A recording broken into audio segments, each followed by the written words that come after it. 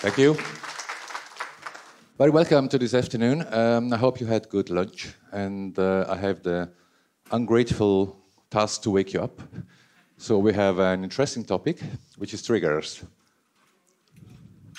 We're going to have a short introduction what triggers are, how can they be used, and whatever.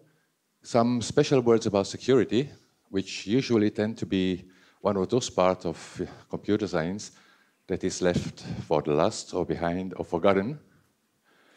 How you manage triggers and some use cases and pitfalls that you can have. Okay, in the use cases, we are going to look at one specific one which happened in real life in our company, and it was the reason why I decided to make this presentation, just to warn people to take care of what they do with triggers. I work for the ETH Zurich. It is a high school, a university, in the Institute for Economics Research. And what I do there is databases. In particular, moving everything away from Oracle. That's what we are doing. And there are a few other MySQL and MS SQL servers. Some of them we are going to skip to, but some will not be possible because of company policies and whatever. I also work for the Swiss PostgreSQL users group. I co-founded that with some colleagues a few years ago. And we organize also a PG Day in Switzerland, which is going to be this year, end of June. On the 29th of June, you are obviously invited to attend. Currently, the call for speaker is open. Okay, what is a trigger? And basically, it is some code, a piece of functionality, which is executed each time that an event happens. In these terms, an event can be an update, an insert, a delete, or even a truncate. So, is there anybody in the audience that already has used triggers? Everyone, yes. I would say so, everyone, because actually, every time that you create a constraint, we have heard this morning something about constraints, how nice they are. What you create implicitly is a trigger, a system trigger, which is executed each time that you try to do something. Okay, what we are talking about here are those triggers that you create explicitly. So you write the code for them. You want something to happen when some events happen. You can write triggers on tables, foreign tables, and views. We're going to focus in particular about tables, which is the most common use case. Okay, the basic workflow. Each time that you do something, for instance, you insert a row or change a row or delete a row or whatever, or some columns are changed or some other characteristics are met, we're going to go into the details afterwards, then you have to execute a function. You ask Postgres, each time that happens, execute that function. And then you do whatever you need to do, and then you have to inform Postgres what to do with that data that was to be changed, inserted, or deleted. So, now, in order to have a trigger, you must have a trigger definition, which we're going to see later. And what we're going to see first is so-called trigger functions. This is where you code exactly what has to happen at that moment when something changes in your database. This is quite powerful if you think of that, because you can write functions about almost everything. You can do whatever, lots of things. And every time that something is powerful, it becomes dangerous. Okay, what are the characteristics of such a function? Basically, I have a pointer here, but I'm quite old-fashioned. It must return trigger, right? This is how you define a trigger function. After that, you don't have parameters, and the rest is the body of your function. We're going to see what happens inside that function, which is the most important thing you need to know in order to implement any triggers.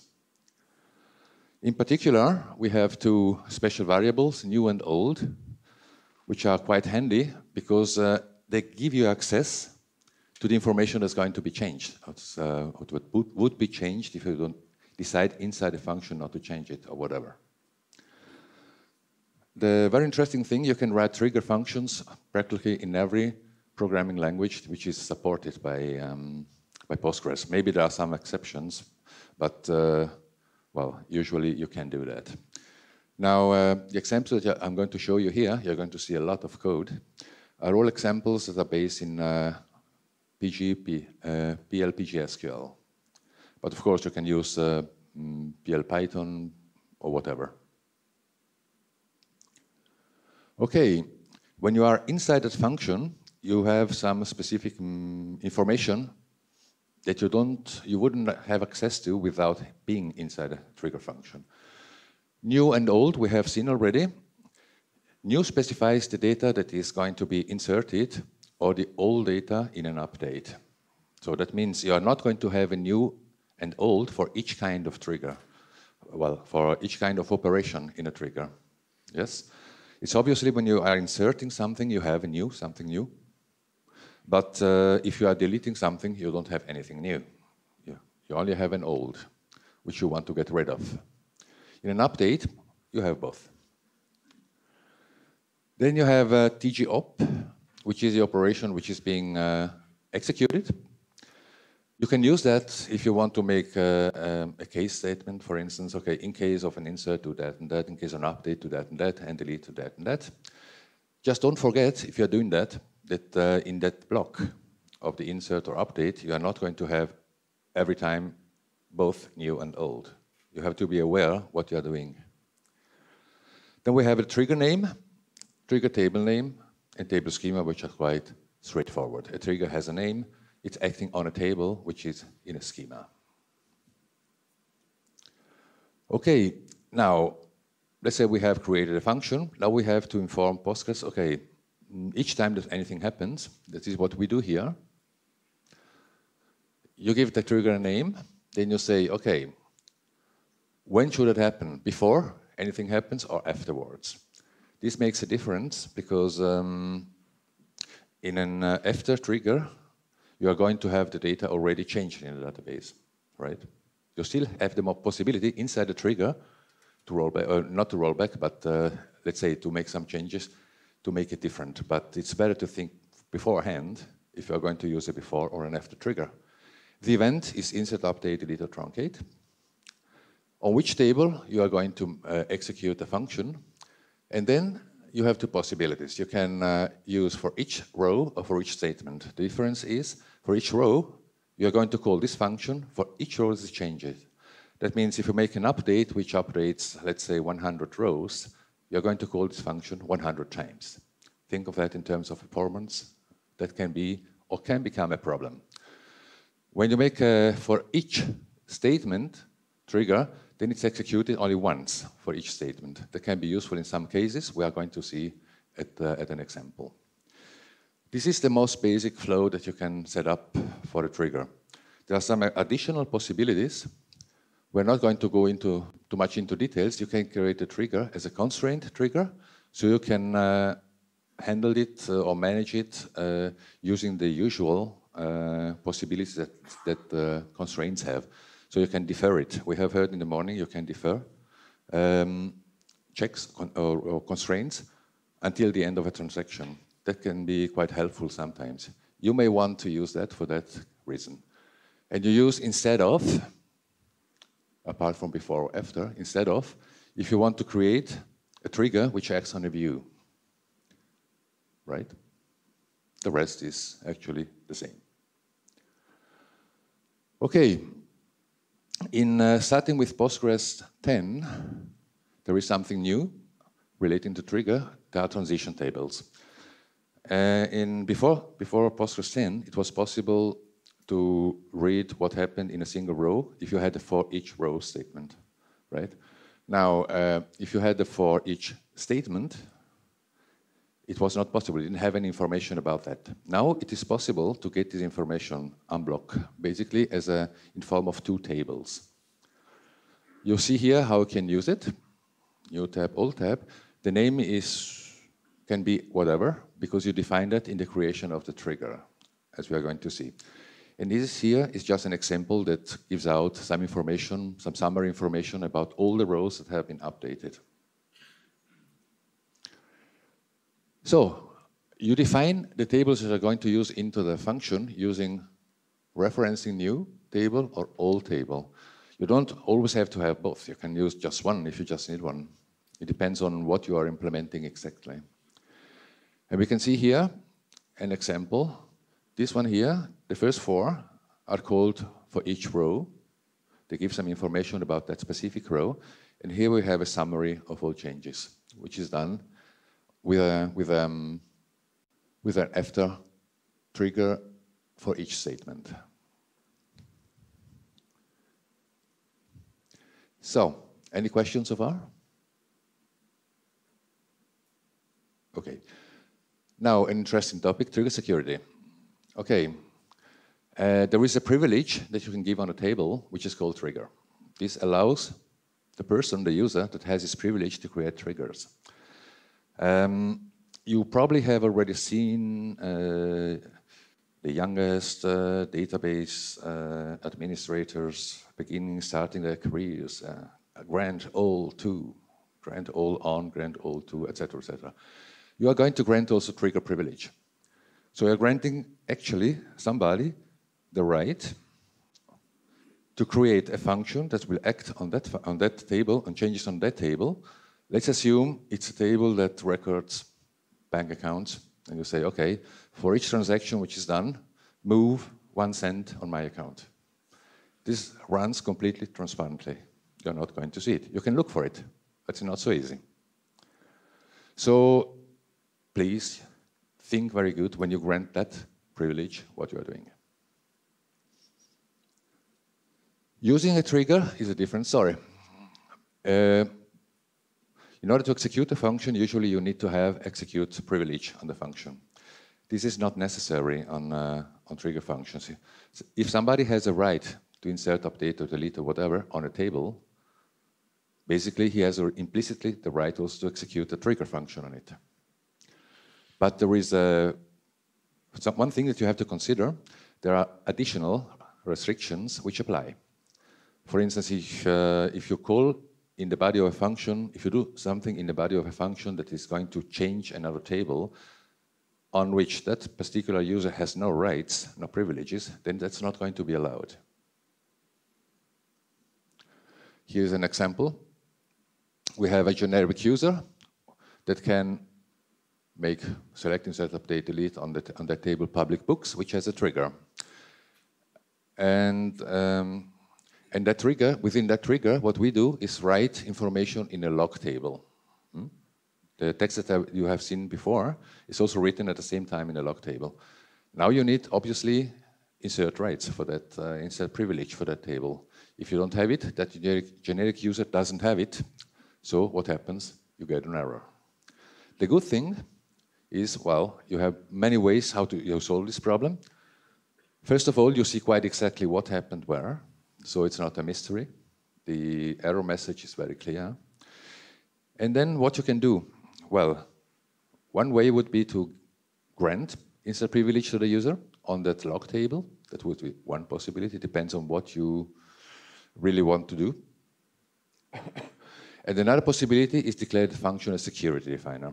If you do that, you also have to be careful because defining a function as a security definer function means basically that every user that has execute right and every user which has some privileges on a table having a trigger has implicitly the right to execute it.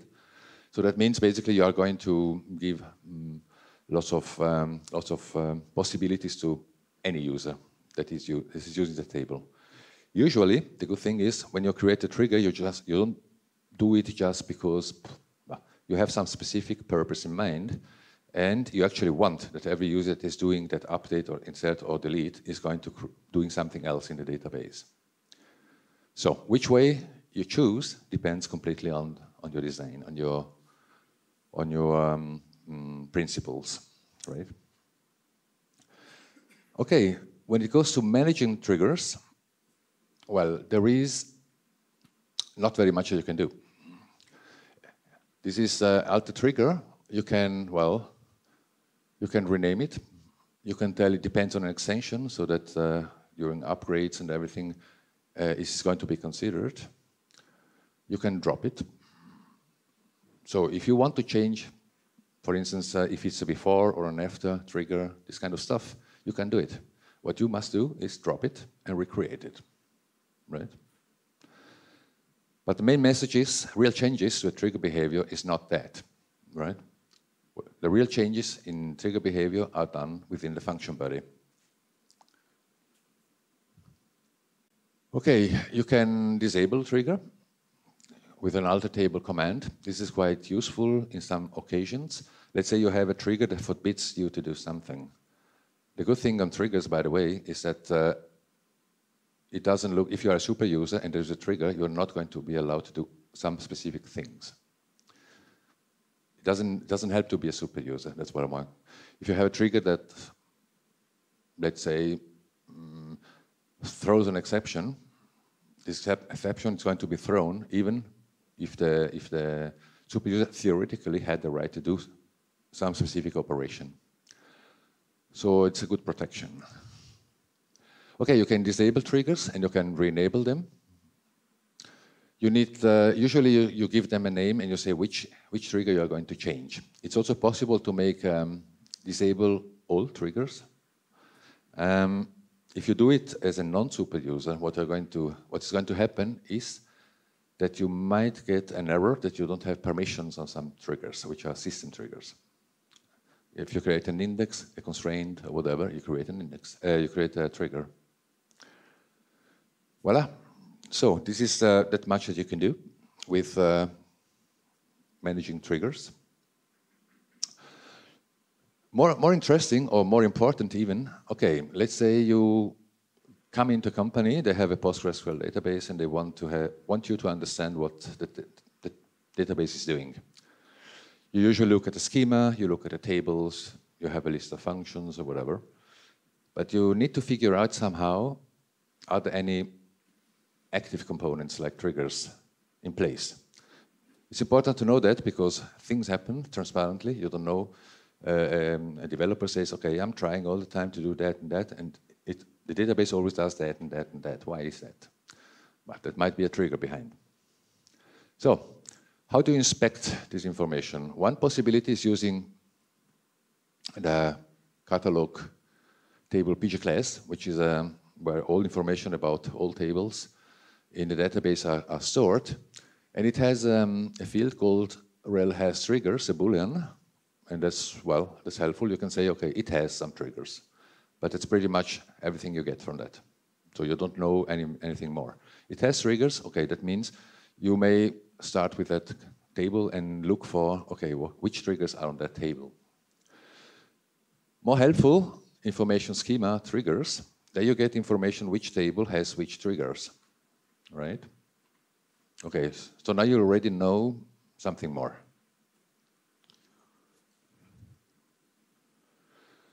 Okay, the trigger name, as we have seen, you get it here. You also get the action statement in the same view, in the same information schema view.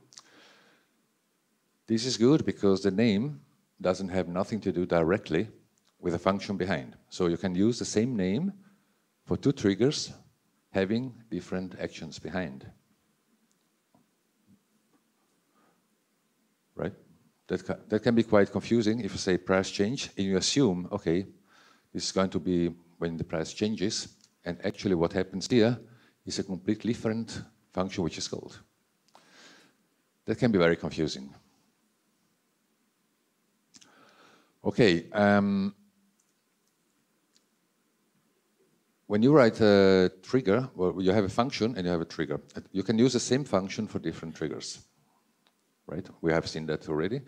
You can give them the same name, that would be helpful, or different name, maybe you want to add the table name or whatever to that trigger name in order to be more transparent at what is happening. Okay, but more important is to find out which triggers are using which function. Or to put it in other words, if you want to make any change in a function which is a trigger, you are going to change possibly the behavior for a lot of tables. If you know what you're doing, maybe it's not a problem. If it's a database you don't know so much and you have to explore it, maybe you would like to find out first, well, let me see, have a look what that trigger actually is doing, by the way, or which triggers use this function. That's the way you can do it. You don't need to read that. You are going to get the slides anyway. You can check it out in your database. It's very handy. You find out, okay, having a unique identifier for the function, okay, look for all the triggers that use that function. And so you get a list that tells you, now we have 2 tables with 2 triggers which use the same function. Based only on the name of the trigger, you would have maybe not found out that this is the case, right? Good. The next step is, well, okay, you can find also which triggers has a table using the, I call it the best PostgreSQL client, PSQL. You just make \d and you get the whole information down here. You really have everything. When is going to happen what, on which event, and what is going to be done. You may even have conditions. It's possible to define a trigger in such a way that it only fires if certain conditions apply. In this case, this will only fire if either the price changes or the currency. This is maybe in a situation where you want to have a report just for those specific cases. You don't always need to record everything that changes. In an audit, you may want to, but in some cases, maybe it's enough. It depends, as usual, on your concrete use case. There are some interesting functions which can be used in PostgreSQL to retrieve information. If you try to find out how a function looks like, in order to understand what it's doing, you have this pg get function def, which is very helpful. What you get is actually a statement which you could use to recreate the function. So you can inspect exactly the whole functionality, what it is doing, what happens when, etc., etc. This is, I would say, one of those functions that everybody that works with triggers should know. Because that's the way how you, of course, if you have pgadmin or some fancy, let's say, graphical user interfaces, you might have it already served. But what they do behind is exactly that. Good. Any questions so far? Does not seem to be the case. Now, that was the, let's say, the more dry part about technicalities, how it works, how you put it up, how you set it up, etc., etc. Now it becomes a bit more lively with some life. You want to make or create triggers for something. Okay, typical use cases. Keep track of changes, history or audit. In another presentation, I used to specify a bit more about that. History and audit is not exactly the same. You need an audit when you want to record every change because you have, let's say, some problem. Or you might have legal constraints or obligations to keep that information. A history is most, there you want to record changes that are important for your business case. For example, we have, where I work, a history table which records the number of employees of a company that receives a questionnaire, they respond. This may change over time, and that may change within a single month, maybe 2 or 3 times, because there are corrections, information was not arrived too late or whatever. So of those 2 to 3 changes, the only important one is the last one, which is going to be used during the calculations done with the answers of that company. So we just need this information once in a month. There's no need to keep track of everything that changed in between. Difference between history and audit. You can make complex checks before modifications in the database. This is also a typical use case. Sometimes it's not so easy to make a check, and that's it. Or what happens often is you make a check, and at the end you write a function. in order to comply with that check. What you can do also is obviously create or modify additional entries which are related to that entry. Let's say an example, I think it's in the documentation or something like this. You create a new worker, a new employee, and then you need to create at the same time entries in tables which record, let's say, loans or wages and insurances and whatever. This is one thing that you can do. One very interesting use case is protect data. This is exactly the use case I was telling you before, the one we're going to look a bit more in detail. It was a bit, how would I say, in the US would it probably be prohibited by now, but I would say it was a pain in the ass. Okay, what can happen? What are the problems that can happen with triggers?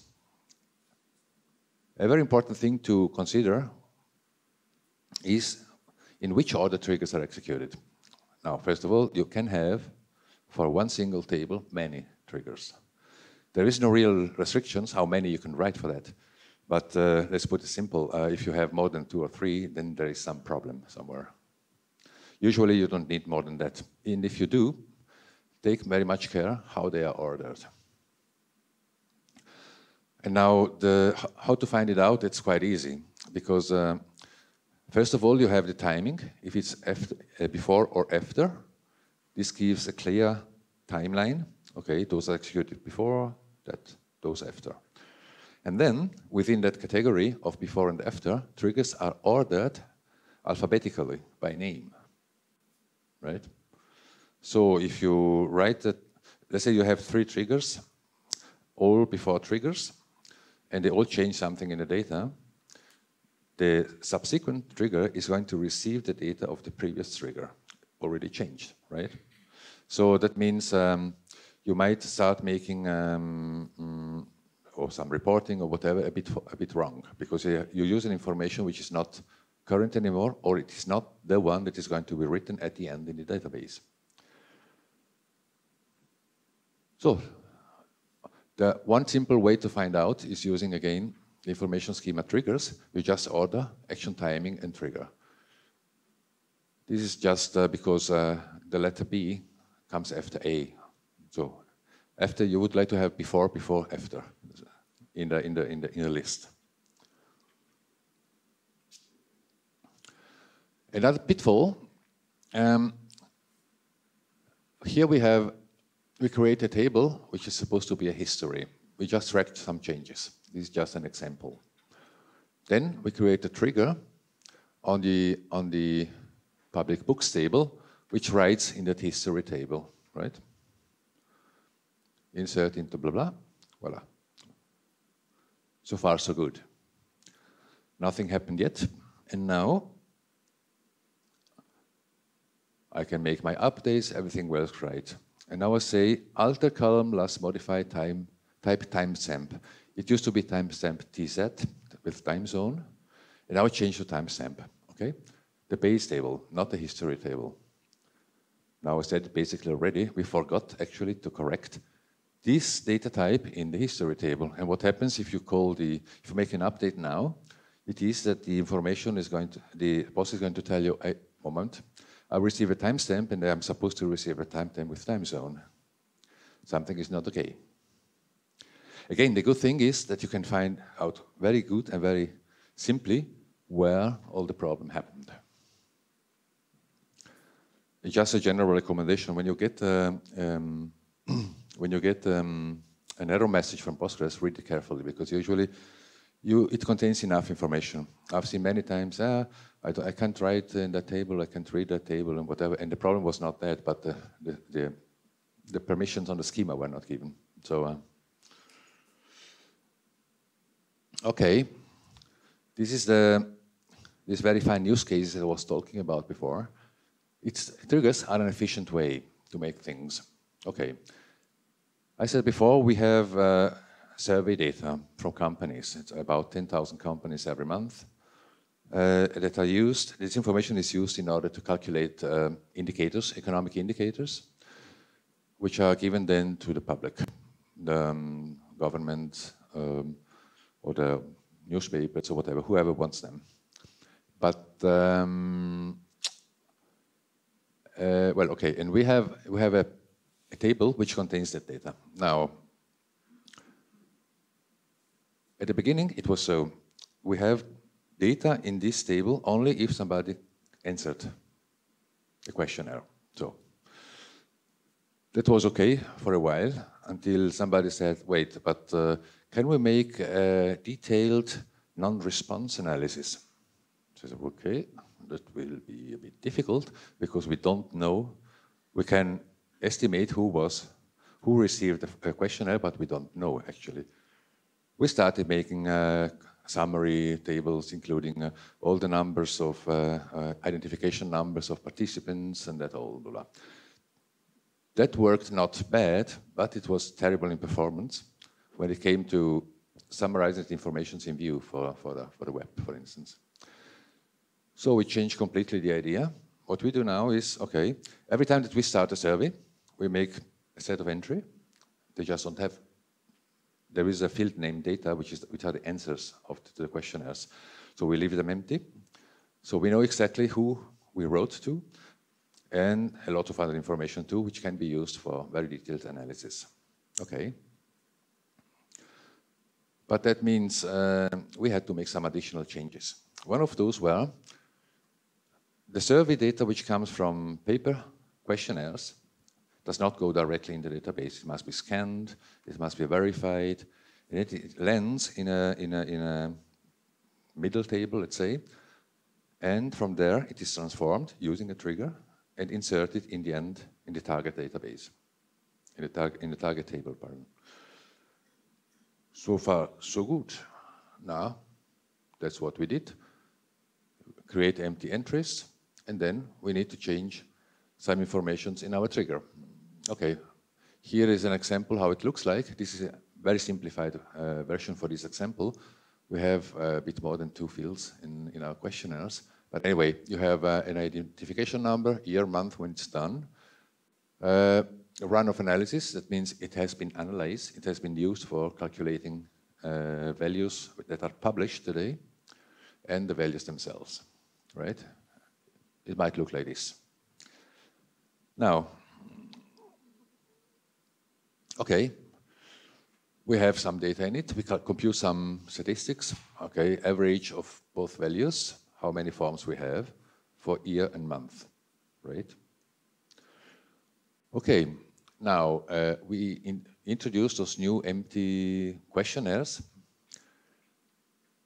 And now if you do it now again, what we see, before changing it, we had obviously as many questionnaires at all, as many as questionnaires with answers. After that change, we have lots more because we have all those that were not answers too. So far, so good. This remains the same, which is correct. Okay, then we had to change the trigger. In the old system, we only needed to insert data, never to update, because data comes in, it's there, and it doesn't change. In the new system, since we created empty records, we have to update them, right? So we changed from insert to update. So far, so good. Now something weird happened. Okay, new paper came in, new questionnaires came in paper. They were scanned, verified, etc., etc. The trigger fired, and it began writing data in the database. And we had, after that first time where we used the new system, different values in the averages. Okay, that means the data changed, and that is not allowed. It's quite bad if data from many years ago is changed suddenly. So the problem was, what was the problem? Yeah. Okay, obviously we restored all the data. And what we added is an additional trigger, which is what I call a data protection trigger. It basically says everything that is behind a certain time is cannot be changed, must not be changed. Nobody is allowed to change anything before, if it's not in this month of this year, right? Okay. We implemented that, created that, and a good thing, okay. Now, we inserted again the paper data to see what happened. And what we have seen, error, exactly this data protection trigger says, okay, it's not allowed. But what am I trying to do? What I see here, I'm trying to make some changes in 2017-9, which is consistent with the observation we had, as the average is changed, right? Okay, then we grouped, okay, where does that happen? It happens in these other triggers, which adds exactly these paper forms. And we see here, we forgot to put some additional conditions. So when data from January 2018 came in, it was trying to update records of every record of a specific user having this SPID, right? That was the problem.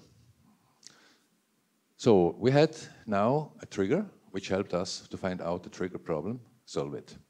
That was good, and everything went right. Any questions so far? So we are nearing the end. Triggers and other stories is a short chapter. Basically, what I want to show you is if you start reading about triggers in the internet, you're going to see some people say they are absolutely absurd. You should never use them. It's the worst thing you can do for many reasons. And they start enumerating many. Actually, my experience was at the end, it's not the trigger, the problem, but the function. So it might have programming errors or bad programming.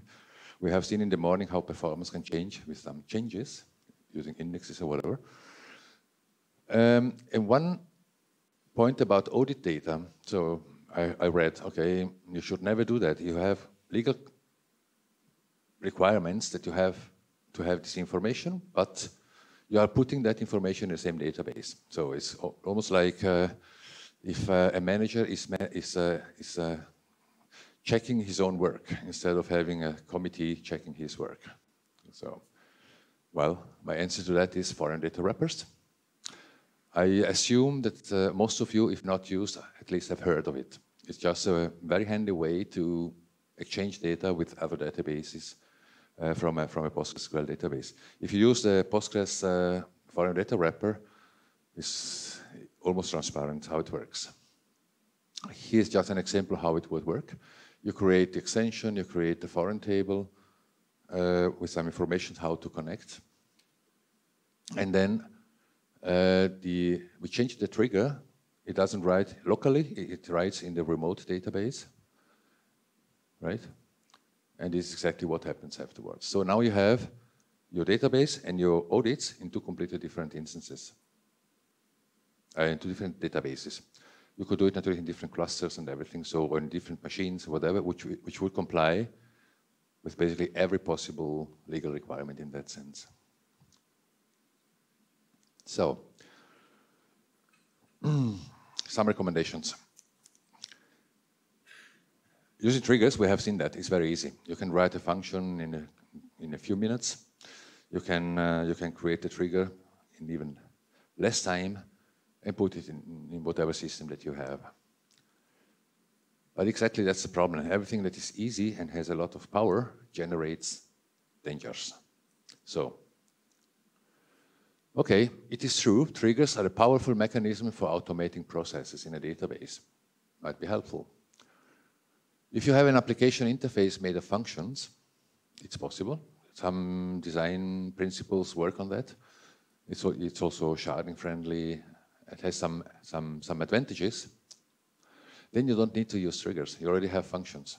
If nobody's going to write directly into a table or make an update in a table, but it's going to call, let's say a web interface is going to call only a set of functions in order to make any changes in the databases, then you usually don't need triggers. You need them if you have to do some very special things, like, yes, in our case, for instance, when you have to transmit data or modify data entering from a source into another format to put in another table, or protecting things. Very important is to make extensive tests. Yes. the problems we had, as I explained before, was one of those typical problems. We want it, and we want it now. Testing, we did test, but with a subset of data, and it didn't show up any problems. Therefore, also my other recommendation, when you make tests, make them using real data. You're not going to have answers, real answers, if you're going to use only a small subset of fake data or test data. Okay. And obviously, I shouldn't say that, everybody knows that. Make a backup of your data before launching a trigger into production. You do a backup anyway before you change anything that might be dangerous. Okay, and then the order, as I said before. Look at that, think exactly what the function is doing. Is it doing what I want to do? If you generate errors messages, make them clear what's happening, so the people know, okay. It's very, the most terrible thing is if somebody comes to you and say, okay, look, we have a problem. What a problem? Yeah. Do you have an error message? Yeah, it says something occurred. This is a little bit Microsoft world, right? And last but not least, document your triggers. I don't know if everybody knows about this comment functionality within PostgreSQL. It's very handy. You can document all your objects in the database directly in the database.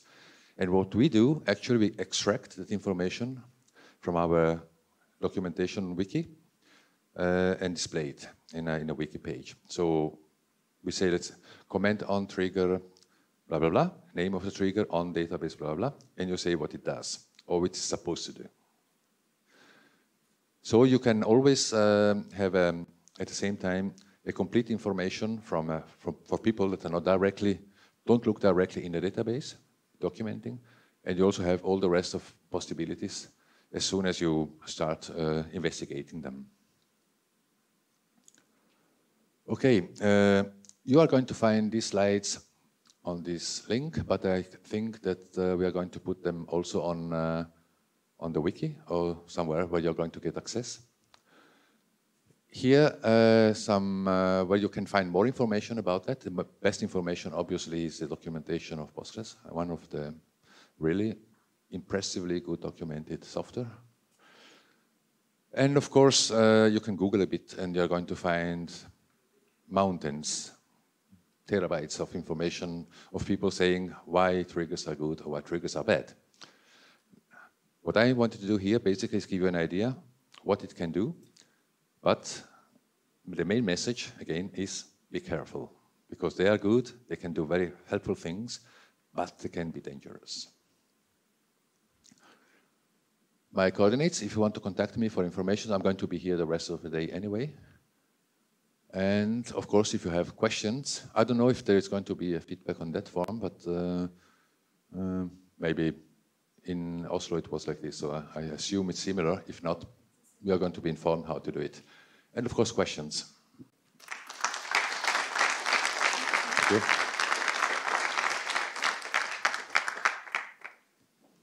If I do a query on a table that has triggers, well, if you have to execute a trigger, it takes time.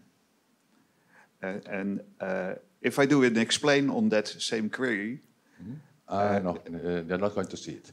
Yeah, triggers you have to investigate in a different way. You're not going to see it in the explain, because you are investigating what happens in one single table, and this is let's say some way of going a bit outside of that operation and doing something. For that reason, it's important to think about the performance. Okay, then how can I get a good idea of if there are any performance problems in trigger functions? Within the trigger, you have usually statements, SQL statements that are performed. Maybe that is also some additional procedural code. But all those statements within the trigger, you can test, we can explain also for themselves. So you can use them in order to find out or get an, then you know also, okay, if you make for each row, as I said before, if you update 200, then you're going to have 200 calls, and you multiply that by the performance of this single statement, and then you get an idea. It's a bit more complicated, just make and explain directly. Thank you. About your sample regarding the audit database, is there any way to know that an external trigger is actually affecting any table in my database? I understand you right. You mean you have an audit database and you want to know if somebody external is doing something on it? Exactly. Mm-hmm. The short answer is no. The bit longer answer is you have to tackle the problem differently. Okay, if things are changing in the audit database, I mean, usually what you have there are just inserts. For instance, you could start forbidding anything else in inserts. It's one good way to start. And then the rest you have to monitor because it is really completely transparent. But of course, those who are writing there have received also the permission to do that. So if you get an insight, if you've seen your log tables or you make, let's say, whatever kind of additional audits and you see that some inserts are happening from, you don't see the source, you just see an insert happened. So you have to look for it in a different way. Honestly, I'm a bit unsure how you would do it the best. But I think the best protection you could have in an audit is exactly that, to avoid anything else in inserts. And then usually you know who is supposed to write in the database. When you write a foreign data wrapper for writing in an audit table, in a foreign audit table, you have also to give exactly a specific user and its password in order to connect and make the changes in the foreign table. So that means this user must be known. And what we do, for instance, if we do something in this way, those users always are characterized with a FTW at the beginning that we know, it's a user that is not used directly in the database, but is used from outside. It's more a design question than you don't have a recipe that you can use directly without any more work, I'm afraid. How do you test? We use as developers, we have like testing frameworks for applications we build, for functions we build, with triggers, and I guess in general with functions inside the DB. How do you set about testing them? Yeah, well, you can do it in a systematic way, or depending on how often it occurs that you write functions in the database, right? In the case of triggers, you always do it. Well, what you do usually is just you have an initial state. You run the trigger in a set of scenarios, and so many inserts, and so many updates, and so many deletes, and then you check if the output is correct. Very much, I don't know of any tools, there are probably, but I don't know them, how you could use in order to make those tests more structured. Yeah, but I'm quite sure there are, but I don't know them. And by the way, actually testing database functions in general, I think is a topic that deserves a complete talk. Okay, thank you. Thank you.